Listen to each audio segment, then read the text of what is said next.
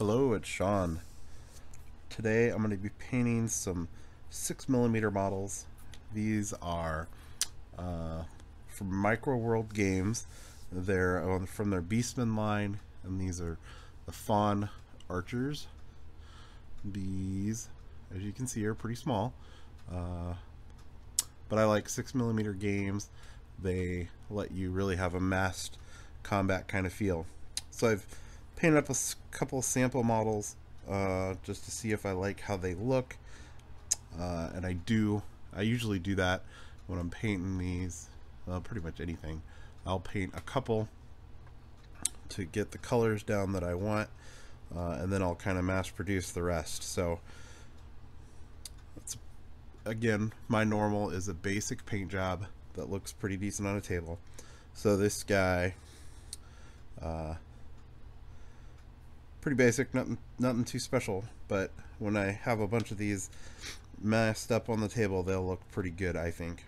So now that I've got the colors that I want to paint down, and actually I've started doing a thing where I write down what colors I've used, and I've got a note card, a file box that I'm going to keep these in, so if I ever come back and decide to paint them again, I have that written down and easy access, so I can duplicate the colors and just the basic paint scheme that I've used. So to mass produce these, I've actually glued them to some sticks. Zoom out. So this is just balsa strip. I use white glue to glue the models to the strip, let it dry, and then these were previously primed. I primed them with a light brown, and then this strip has been washed with Agrax Earthshade. See if you can, and that adds some depth to the color, brings out the detail.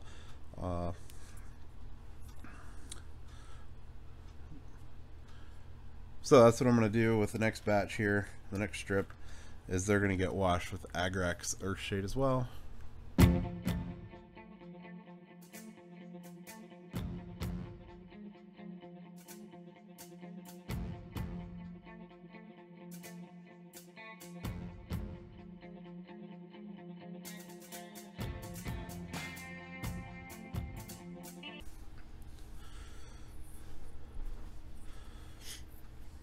Alright, the Agrax Earthshade is dried now. See, it brings out the detail in these guys. Next up, I'm going to paint the legs with Werewolf Fur.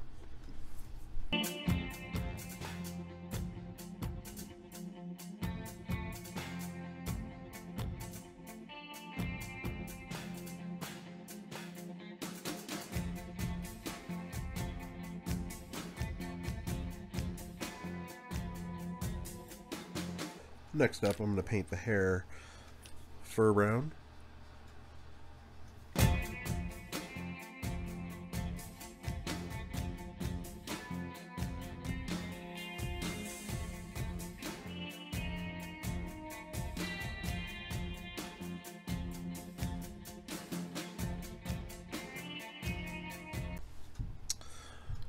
Next up, I'm going to paint the quiver and the strap holding the quiver on. I'm not sure you can see it. The quiver is there, and then as I flip it over, there's the strap is across his chest right there. Those are going to get painted with leather brown.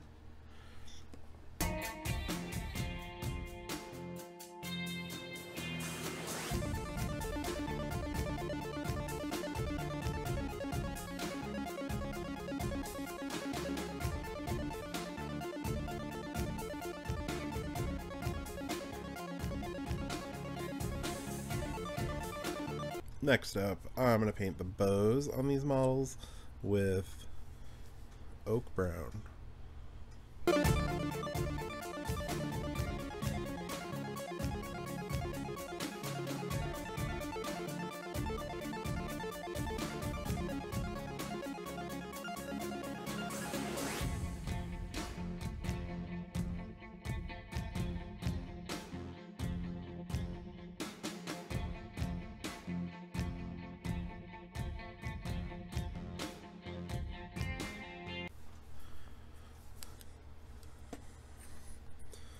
Almost finished with these.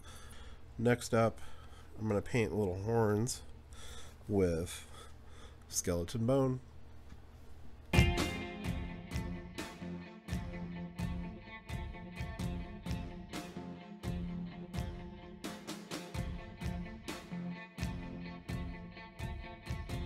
Finished painting these guys. Now I'm attaching them to bases. I'm using 40mm by 20mm metal bases I get these from War Game Accessories.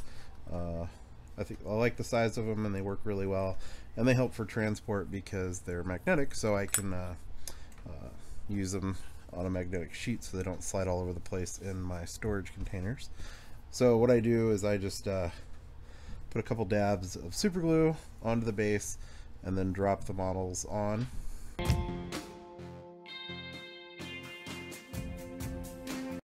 I mix them up a little bit so that they're laid out differently.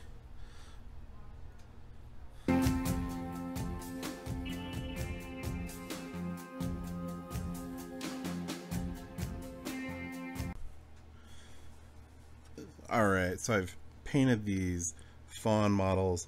I painted the base brown, and now I'm going to texture the base with some flock.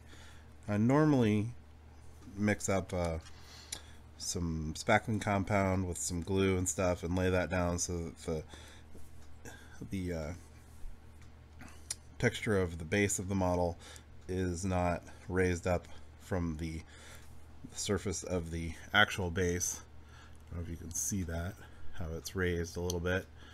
I'm going to try just to flock it and see how it looks. Adding that extra layer of material, it takes a lot of time. It looks nice, but I don't know that it's really necessary. So I'm going to try one base with just some flock and see how it looks, and decide if I want to do just that or if I'm going to use that joint compound, the spackling mix that I use on the rest of them. So here we go. To do this, I've just got some watered down wood glue. I have 3 colors of flock. The way I do it is I'll put the glue on it, sprinkle on a little bit of the darkest flock, a couple places, and then a little bit of the lighter flock, and then I cover the whole thing with the basic green, and it gives a nice variation of color.